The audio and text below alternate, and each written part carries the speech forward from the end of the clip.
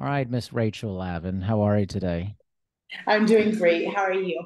I'm fantastic. Life is good. It's sunny outside, and we're going to talk about Donut Diaries here, huh? Yes, let's please Well, let's talk about what's the inspiration for this book. Let's jump right in. just jump right in. Okay. Well, I wrote this book because for my entire first half of my life, I struggled with not only restrictive dieting, with my body, with feeling betrayed by my body, by just feeling not that I deserved to be in any space because I didn't have the right body. And I realized that I was punishing myself and I didn't need to do that anymore. So I took the steps to grow and deal with my trauma and realize that I deserve to be happy. And now I put my story in the Donut Diaries. And I'm now hoping that I can help every woman feel whole and safe in their own body. Well, talk a little bit about the struggle that you've had with your body growing up, and I think it connects with a lot of people. Talk about that. Absolutely. From the earliest memory, I can remember feeling that I didn't look like everybody else and that my body was different and I was to this, to that. And I never felt just comfortable in my own skin. And so when I started to grow up and get older and have other emotions, I always felt so reclusive because I was always thinking in the back of my mind that my body was the first thing people were going to see. That was the first thing they were going to notice. That I wasn't pretty enough. That I wasn't, thin enough. That I didn't fit in. And I just spent my whole life feeling like that. And I know that there's other women that do too. Well, there's other people that do too. Sure, sure. Were there ever people in your life who contributed to this feeling? Of course, of course. But as I've dealt with my trauma, as I've dealt with my past, I realized that it was me putting it out in the universe. I would tell people, I know I've gained weight, or I know I'm fat, or how do I look? Do I look fat? Like I was always putting that out in the universe. And it was almost like giving people permission to talk about my body. And as I recovered from the restrictive dieting and binging and hating my body, I stopped that 100%. I stopped that and realized that nobody's opinion was about my body needed to be heard or it didn't matter. It's how I felt about myself. So, what type of things did you do to help kind of stop this process or to move towards healing for it? The first thing I did was I stopped talking bad about myself Mm. to myself and out in public. The second thing I did was I started allowing myself foods that I restricted from my whole life. And then I let go. The third thing was I let go of the number on the scale, like what I thought I had to be. Even being in the fitness space, being a personal trainer, I let it go. And I realized that no one's opinion about me mattered as much as my own. So, obviously, it's been a process and going through this. I mean, no one does anything cold turkey, generally speaking. So, tell me about what that process was like working through this and how has it currently been for you? Absolutely. It was not easy in the beginning. I'm not going to lie. It was hard. There was lots of emotions. There was lots of tears. There was lots of, I have to do this by myself. It wasn't easy. And there were things that I told myself that I didn't quite believe in the beginning, but I decided that my happiness was more important than feeling like this temporarily. Now I love the fact that I can get up and get out of bed and start my day and say thank you to the universe and not think about my body at all. Of course, I'm not going to lie to your listeners. Do I have my moments? Do I have my days? Of course I do. But they're few and far between. And those moments are easily dealt with in a way where it's like, that's not how you feel about yourself anymore. And those things are not true. So, tell me a little bit about your work in the fitness industry and how this all wraps together. And then I want to kind of go into weight loss and what your thoughts are about that from the past and the current aspect of things with things like Ozempic and Wegovy and all these different, these hot new drugs and things for that. So let's talk a little bit about kind of how you feel being in the fitness space and working through this. Okay. All right. So take me back on where you want me to start. Just start like just getting into the industry and how you felt being in the industry, but also dealing with a lot of these issues that you've had in the past and worked through. How did you view yourself being in the industry, and how do you think others viewed you? Well, being in the fitness industry, the one thing I can honestly say is that I always had confidence in my love for the industry. I always knew I wanted to help people. I always knew that I could relate to people. But in the beginning of my career, there were definitely things that I bought into that I know better now. It definitely opened up for people to be critical about my body and to feel like they could talk about my body. You know, you don't look like a trainer. You should do this so you look like a trainer. Or when I was at a place where my body was smaller, people would say, oh, you look like a trainer. So I definitely heard it from all sides. Now that I've kind of gotten some time under my belt of how I feel about myself and how I trust my body, I definitely don't even engage in those kinds of conversations anymore. I don't hear that kind of chatter anymore. I think it's become a much broader space, the fitness industry, in the past 10 years, where it's more widely accepted for men and women to not look like they're getting ready for a body competition or a fight or whatever. We're all human beings and we all deserve to do and work in a career that makes us happy. So I do appreciate that. But there is that part of fitness that I'm doing my best with a bunch of other amazing people to dismantle. And that is that when people come to you, that, well, it must be for weight loss. That must be your goal. You're here because you want to lose weight. And that's just the furthest thing from the truth. But there are still people with that belief system. I hope I answered all your Yeah, questions. no, it was great. There's certainly a lot of people with that belief system. And where do you think that belief system comes from in your mind, especially with your experience with all of this? Well, it's unfortunately what we're taught, right? As we're getting our certifications and going through our college education, that is the one thing that we're taught: how to take people's body fat, how to create a diet for somebody, the best workout for weight loss. And that is just, unfortunately, it's the foundation to the fitness and wellness space. So dismantling that, because it's what you know, can be difficult, but we're doing our best. Most definitely. How challenging do you think it is at this point where now we're seeing this incredible rise in they're not specifically weight loss drugs, but their side effect is weight loss and things like Ozempic. Mhm. How, what are your thoughts on that? And what are maybe the potential dangers of things like this? Well, my thought is this: is I'm afraid. I'm Yeah, afraid for people because they are literally not hearing anything other than it's going to help you lose weight. right. And I hate to burst the bubble of people who are taking these drugs now, but we had that stuff back in the day too. It was called Dexatrim, you know, it was called Slim Fast. They're all So drugs, true. you know, they're just rebranded and put in a prettier package.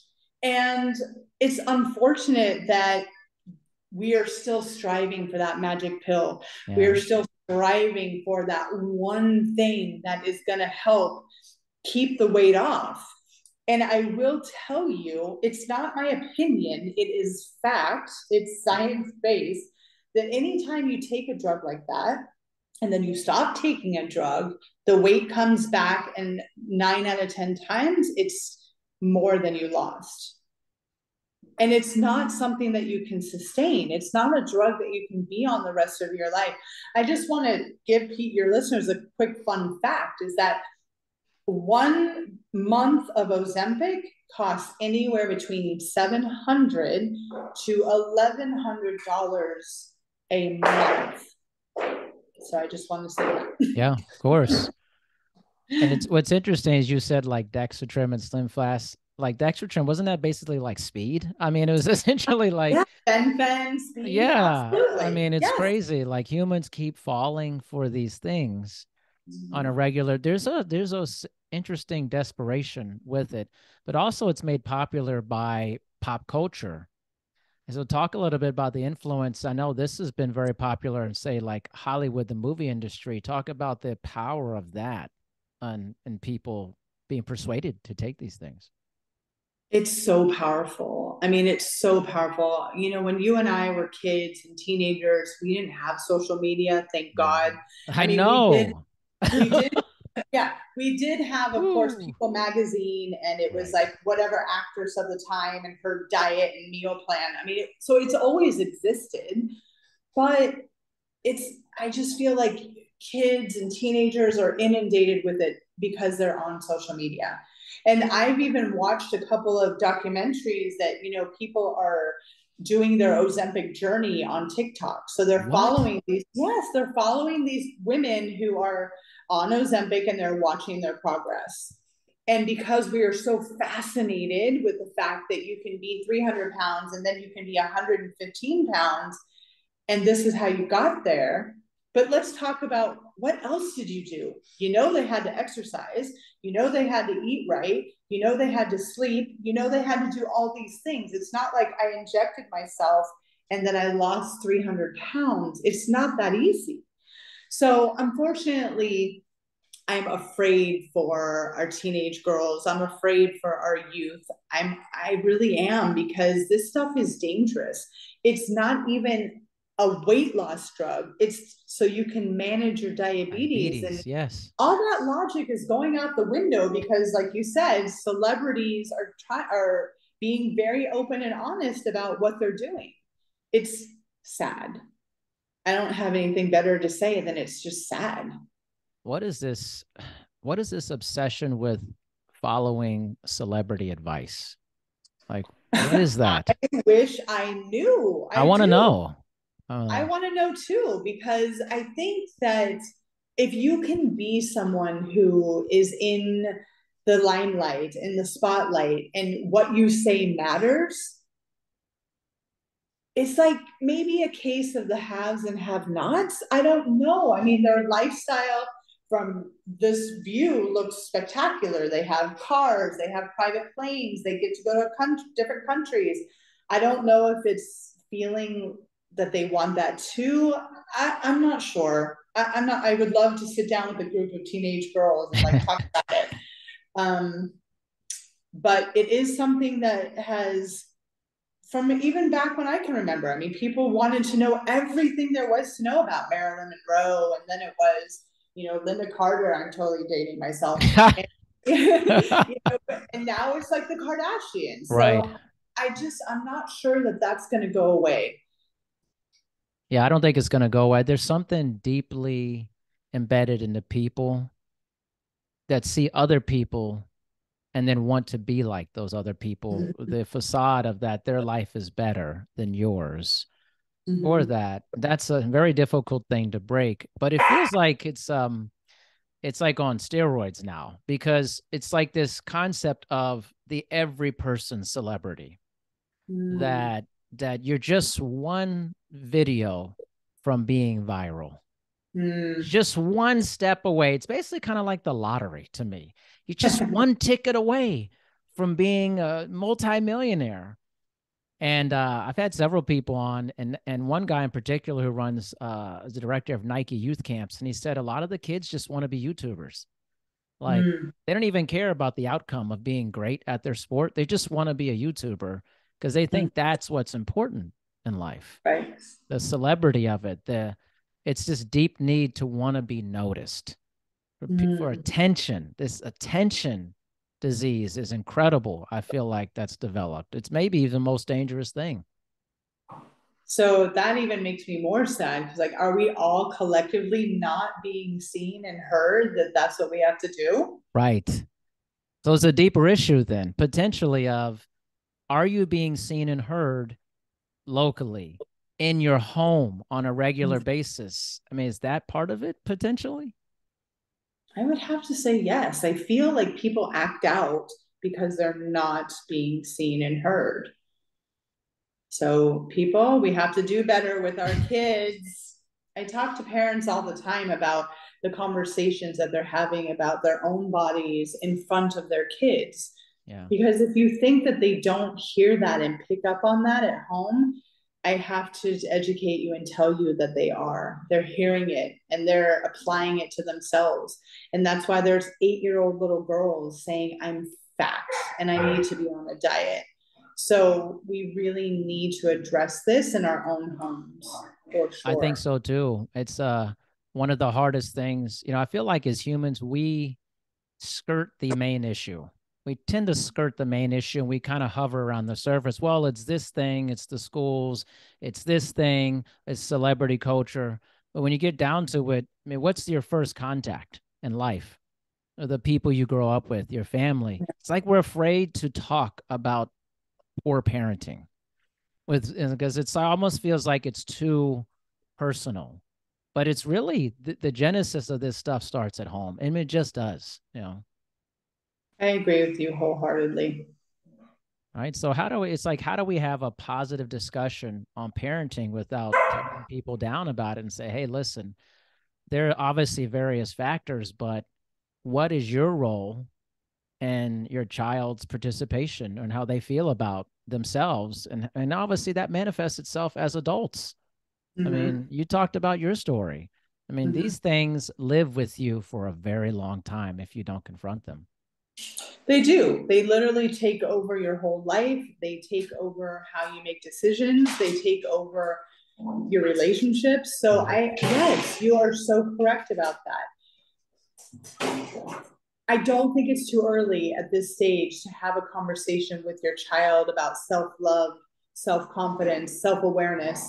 I don't think it's too early to teach your kids how to be kind to other people. Yeah, I really don't. But you have to start with you. And that's why when I yeah. talk to parents, it's like you have to deal with your trauma and your issues before you can even consider trying to help somebody with theirs. I Totally know agree. parents, sorry. No, totally agree. There's a lot of times, well, there's this weird cycle, right? Because as parents, if you never dealt with yourself ever, but then you make the decision to have children, you're just perpetuating this weird cycle. It's very cruel, actually.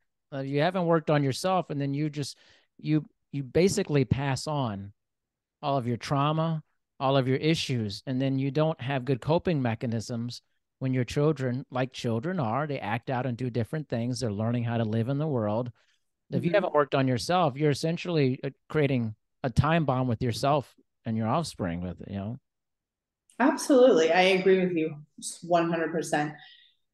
I think that some people, even if they grow up in that environment, Yeah. like myself, they get to a point where it's like, even though it took me until I was 40 years old, it's like, okay, I need to deal with this and I Yeah. need to get the help that I need so I can have my own life. And then I'm not, Mm.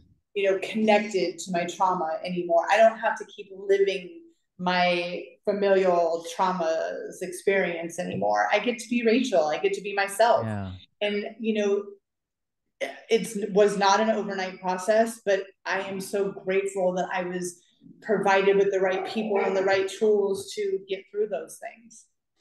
What an interesting comment. I get to be Rachel. Something there that's deep to me. Like almost like you felt like I was living this life that I never got to actually be Rachel. Mm-hmm. Can you talk about that? There's something very profound about that.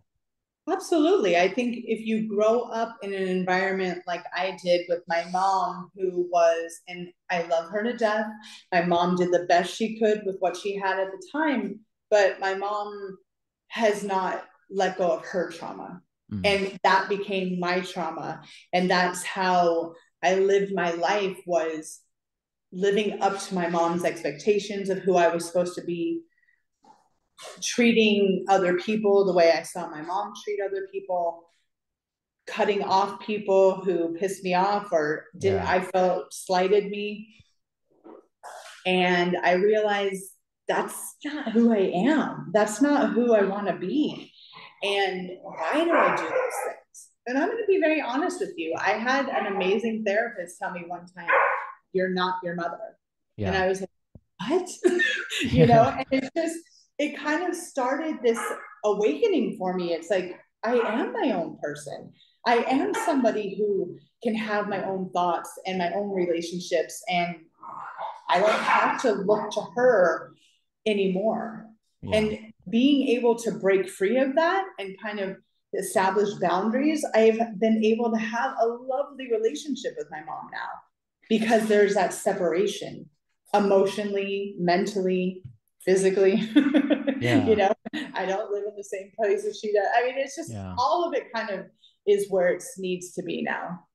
And there's so many people dealing with the same exact thing you just said. This almost reckoning of that you exist outside of the situation you came from. And Yes. and how long that takes to recognize that I am Rachel and I exist outside of this. And it's Mm-hmm. interesting, right? You need other perspectives to help break you out of that cycle. It's not just something that you can just tell yourself all the time.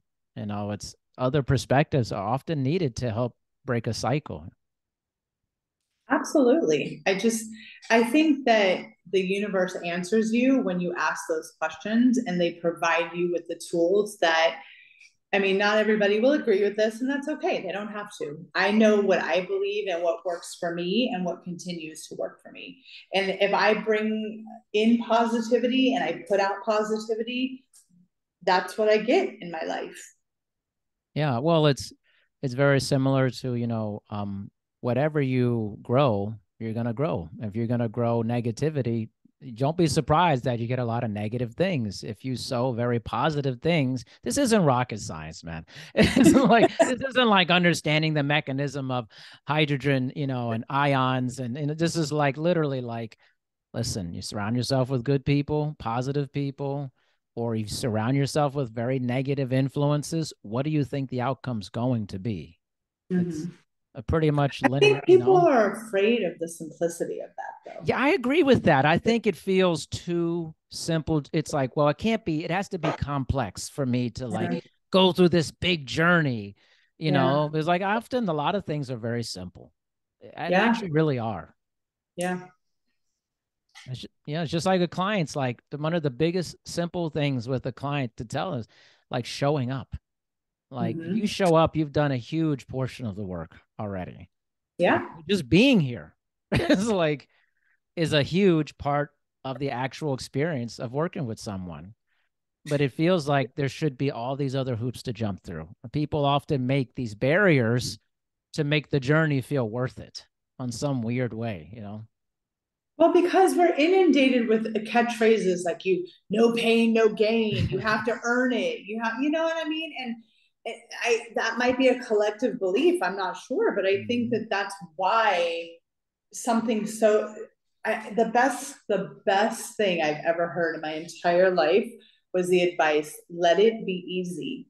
And I was like, what? Mm. And it's just so powerful. Just let it be easy. Yes.